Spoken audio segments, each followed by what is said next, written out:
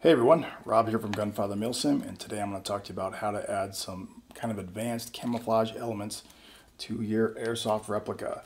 Now this is my Cyma Platinum SR25.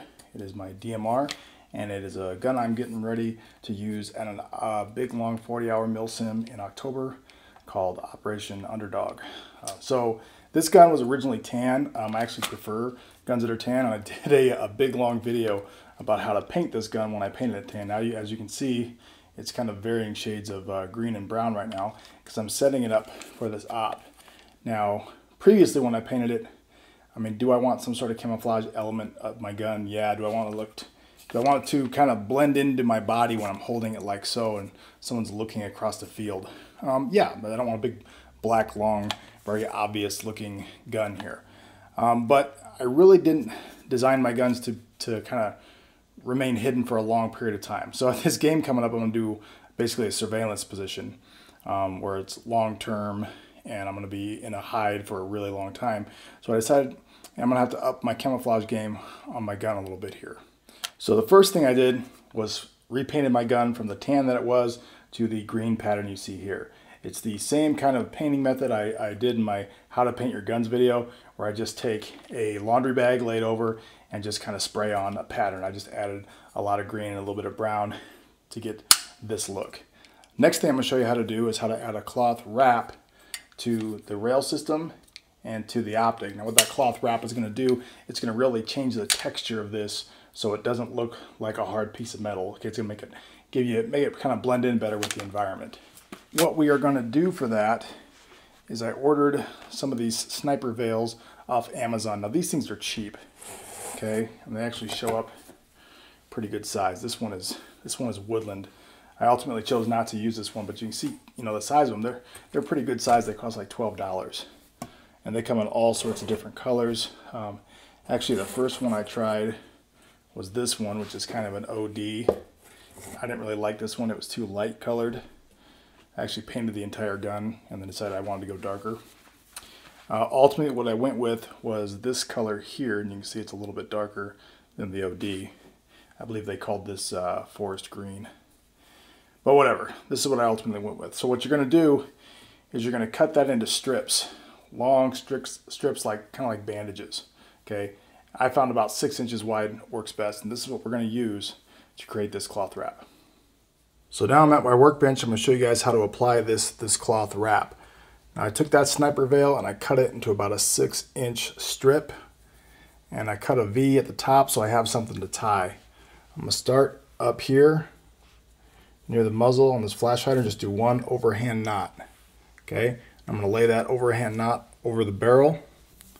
I'm going to start wrapping around that barrel to hold those loose ends in place. It doesn't have to be perfect. It doesn't have to be uniform. In fact, it's probably better if it's not uniform. Okay.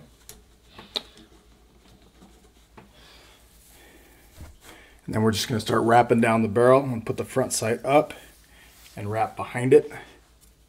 And put that front sight down to kind of hold that in place. I want to use my bipod. So I'm going to wrap around the bipod.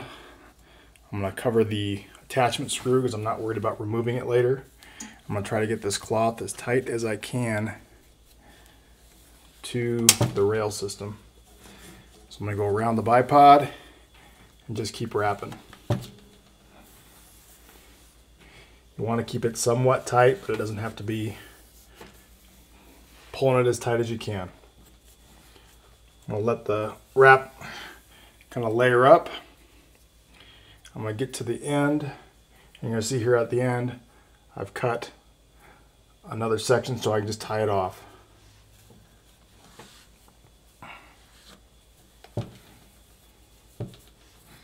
Doesn't really matter where that knot ends up. It's going to end up on the side. I'm just going to do one overhand knot. Pull it tight.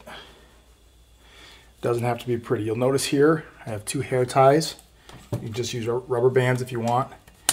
And I pull these out to kind of hold it in place where I want it. These will come in handy later because when I'm going to add real vegetation, I'm going to use these hair ties. Now I'm going to move on to the scope. I got a smaller piece. This one, instead of 6 inches wide, is about 4. just because I need to kind of move around more to make this scope work. Once again, little cutout section here. I'm going to tie it around the front of the scope. The objective section. One time, I'm going to put these tails right there. I'm just going to go over them. And just like we did with the rail, we're just going to move down the scope. You want to be careful here. Decide what kind of parts of your scope you're going to need to actually manipulate. The magnification adjustment, I need that. This is basically the light. I don't really need that, but because there's maybe a small percent chance I might someday, let's just keep that uncovered. Gotta get a little bit more creative with the scope, how you're gonna wrap it. Gonna go around the back and over this section here, spread out that wrap how I want it. I'm gonna wrap back around the front like a figure 8. Just try to get everything I want covered. Try to cover that top turret. Back around here. Check to make sure I'm getting what I want covered. Go back around the front here.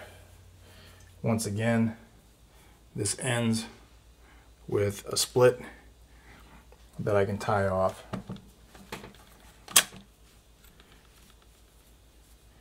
We're basically going to tie this back where I started. Here.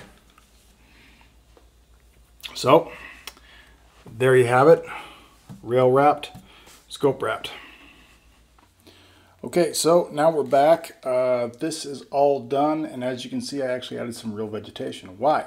Because I went in my backyard and took some before and after photos. Now, I took a photo with nothing on the gun, just the regular paint, then with just the cloth wrap, and then finally adding a few pieces of vegetation. And what you can see from those photos is really, it's the real vegetation that does the work. It does like 90% of the camouflaging and disguising this thing so it no longer looks like a gun. And once again, you can use rubber bands, but I use my daughter's hair ties here to, 1, hold on this cloth wrap, and 2, give me something to stick that vegetation. And it doesn't take much. You see I got like 1, 2, maybe like 7 leaves here is all I got. When you put those on there, make sure you're careful that you can still look down the scope and it doesn't obstruct it at all, and move it, shake it, and move it around and look at it again. You don't want to put so much crap on there that anything is obstructing your objective lens, because it's just going to be a pain in the ass. You're not going to be able to see. So it really doesn't take much on there at all to really break up the silhouette of that rifle. And once again, that's what does most of the deed. So one last thing, when you buy this wrap brand new, it's going to have kind of a sheen on it because it's new from the store.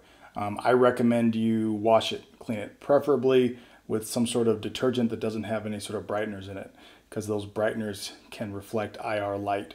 So if you're in like a low light situation, like I'm going to be at this op, and somebody puts an IR light on you and they're looking through night vision, this would glow like bright white if it has that those whiteners in it. So I used Sport Wash is what I did. I just took it after I was done putting it all together, and I put a big mason jar, put some Sport Wash, put some water in there, and just rinsed it out in there over and over again, let it dry. That's really going to help with that sheen from it being brand new. It's also going to help with it not reflecting so much IR. And you're also probably going to want to dirty it up, throw some dirt in there, drag it through the mud, whatever, let it dry, and then put it on your gun. You really want it dirty. It's going to help in the long run. So that's all I got on kind of advanced camouflage for your Airsoft replica. If you like my content, please support it. Like, subscribe, hit the bell. You guys know how YouTube works. Better yet, support my content by buying some merchandise. Go to my website, dieshowtactical.com. That's my company, and I sell a lot of slings and patches there. So take a look at my slings, and if you like one, buy it. Thanks for watching.